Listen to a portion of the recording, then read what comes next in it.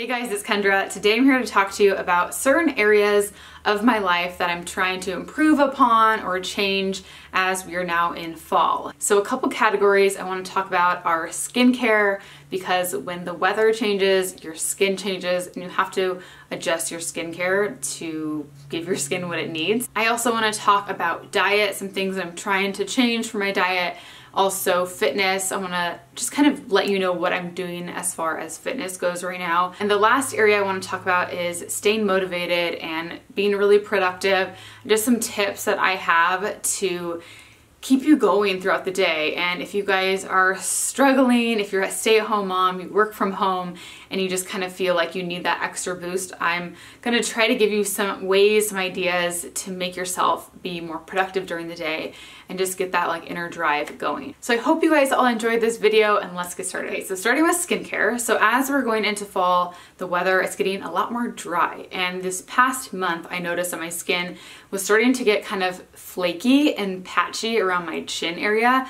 I was doing my makeup the other day and my foundation was just kind of sticking to certain areas and it didn't look great. So I usually use brightening products in the warmer months. I like my skin to look bright and radiant, but as we get into the colder months, I have to change my skincare because I need to use heavier products because my skin can get really dehydrated. So I've been using a few new products I'm gonna share with you. This one actually I've had for a while, but I just brought it out of my beauty closet to use again because it was a little too heavy for me in the summer, but now I can use it again and it's working really well with my skin. So I have a cleanser here from Osea. I've used their Atmosphere Protection Cream before and I love that.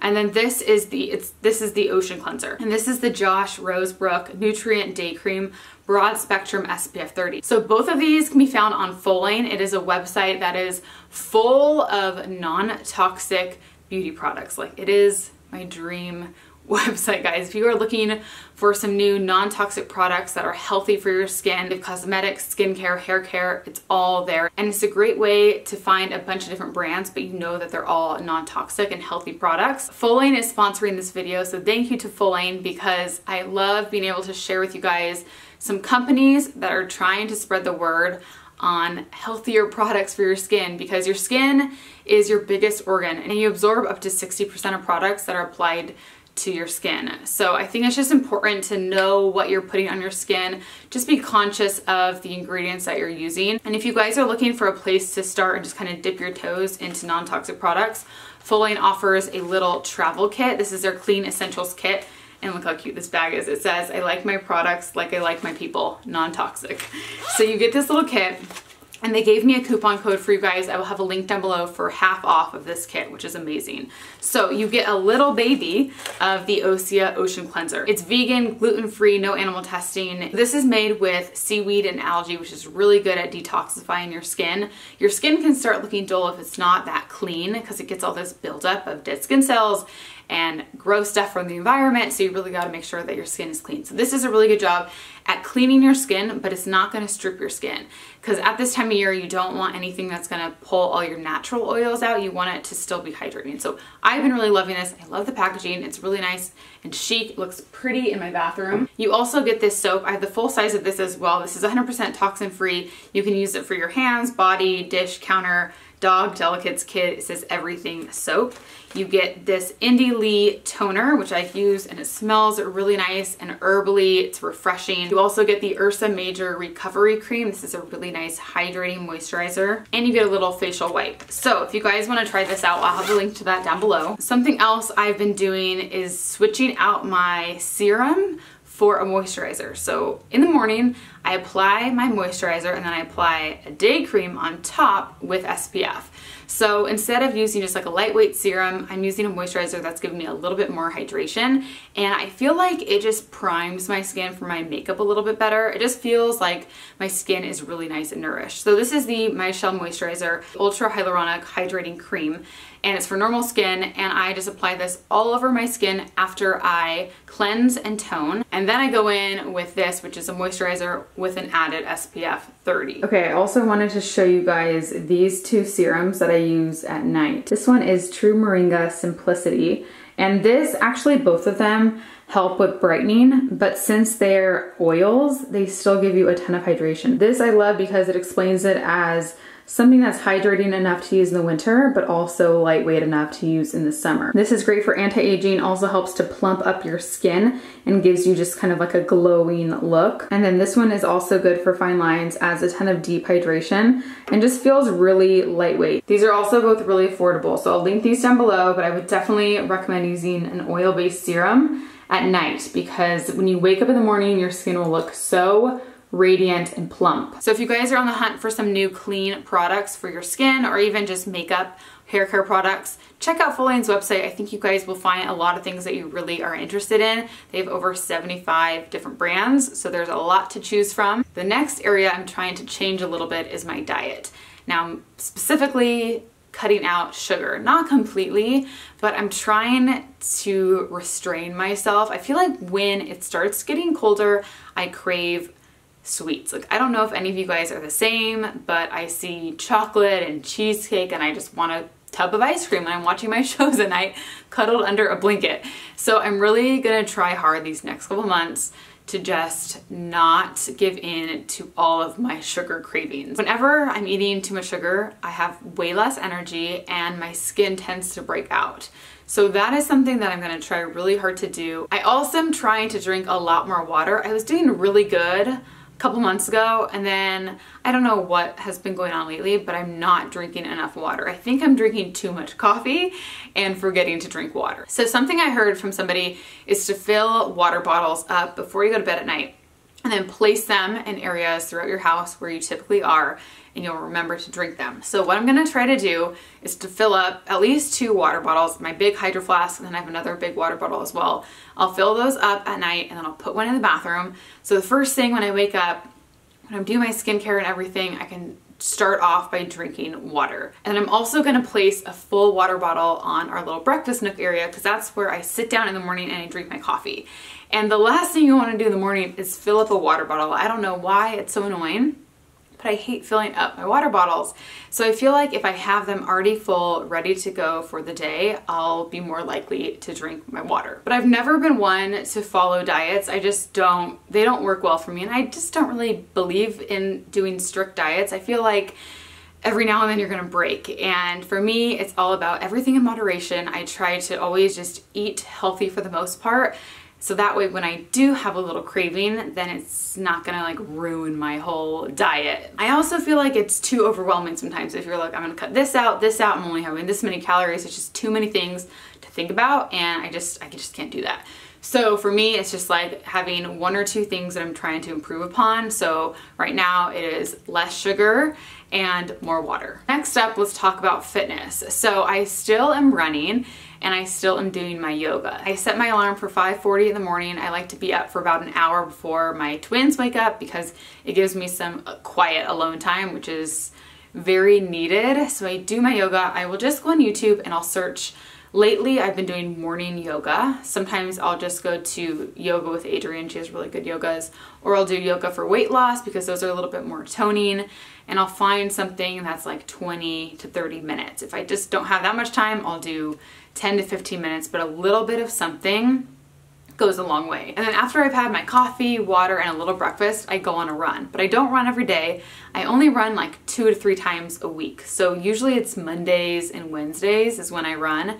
And that is just a really good way for me to just, it's like a release. It's good on so many levels. It's good for my skin because it just gets everything out of my pores. I feel so good when I just get outside and sweat a little bit. My skin looks way, way more healthy. I also am way happier. I swear that running just boosts my mood so much. If I don't get any cardio in that day, I kind of feel like I'm lagging a little bit. So it kind of has the reverse effect. You feel like if you're going to expel all this energy, you're gonna be super tired, but you actually get a lot of energy back when you do that. So then when I have more energy and when I'm in a better mood, I'm way more productive during the day. So I do find that when I am getting a little bit of a workout in, I'm just on it more. I get more done. I'm just kind of all around like a more productive person. And then on days that I don't run, I use my Nike training app and I do usually like a 20-minute workout. So I'll either do a full body workout or like a butt and leg workout or a toning your arms workout, something like that, to where I can still, you know, burn some calories, break a sweat, but I can stay at home and I can do something quick. I usually just do it in our bedroom, and I have just 2 5-pound weights, which is usually all I need for those workouts. And it just feels good, and it's a way to help tone my body. I forgot to mention that I mainly do yoga just for kind of the mental state that it puts me in, and it just brings a little bit of zen to the rest of the day. But it also helps to tone your body. In the beginning when I was doing my yoga, it was kind of just more for like my alone me time, but I was noticing that my arms were getting really toned from it too. So if you are looking to tone up a little bit, I think yoga is a really good thing to try, especially if you are running or doing some high intensity cardio. It really helps to get that good stretch in. So I just feel like the combination of the two is really good. Last step is self-care, getting motivated, staying productive, and a few things that I'm trying to do more often now. The first is to unplug in the morning and at night. So what this means for me is to just not be on my phone right away when I wake up in the morning. It's so hard to not just go on your phone and scroll through Instagram the second you wake up. But what I find is when I do that, it gets me off track. And usually if you just wake up and you start on your to-do list or whatever, you're more focused. But when you open up your phone and maybe open up your inbox, you're instantly taken somewhere else. What happens is when you get in your inbox too early, you're putting out fires for other people. You're doing things that they need to get done during the day, as opposed to figuring out what you need to get done first. So I try to put my phone away for a little bit.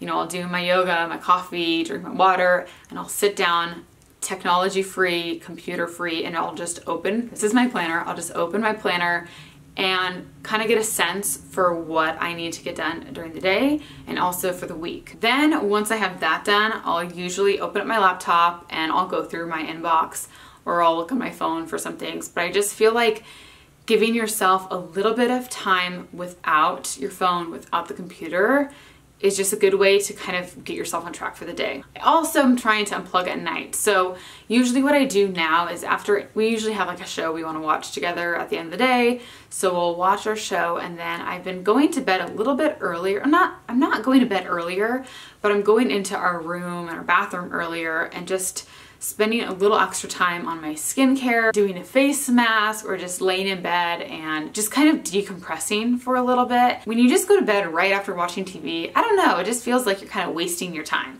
So when I just leave the living room a little bit earlier, Andrew's always like, what are you doing in there? I'm like, I don't know, I just do my skincare and just kind of relax. And it's nice to kind of clean up my bedroom and stuff, just so you feel like when you wake up in the morning, everything is like where it needs to be. I can get so tied down to my phone to where I'm not getting things done that I need to as fast as I could be, even just during the day. It's so easy to just check your notifications and check your inbox every 10 minutes. So now every time I'm wanting to pick up my phone, I'm thinking to myself, that can wait, and I just need to finish doing something that I'm currently doing, and I'll get to that later. And one other thing about your phone, if you are working, if you're at the computer or whatever, put your phone on airplane mode. That's something I just started doing. If I'm editing on the computer, it's so distracting to have my phone there because I'm just checking it, or if somebody texts me, like it's right there and you just are instantly on your phone and you're not doing what you're supposed to be doing. So either put your phone in another room if you don't need it for what you're working on, put it on airplane mode so you can have all your attention and focus on whatever you're doing at the time. If you guys have some tips on not being on your phone that often, or just some things along that nature, let me know in the comments, like some things that you do to help you just unplug a little bit, or just not resisting to check your phone so often. So these are some things I'm trying to work on myself, on just life lately. I hope you guys found this motivational and just kind of little things to help improve upon your life. These are things that I'm always trying to work upon. I'm always trying to be more productive. I'm always trying to feel better about myself. Just things that I'm eating, things I'm putting on my skin and whatnot. So I hope you guys all enjoy this. Thank you so much for watching. If you're new, make sure to subscribe. I post videos twice a week. And that's it for today. So I'll talk to you very soon. Bye.